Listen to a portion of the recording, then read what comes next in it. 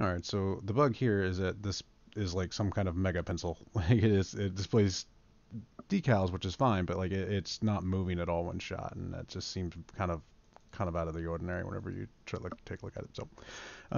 So we went ahead and broke the bug. It is pencil destruction behavior. In the starting safe room of Bar Room Blitz, there's a pencil on a nearby desk close to the exit door.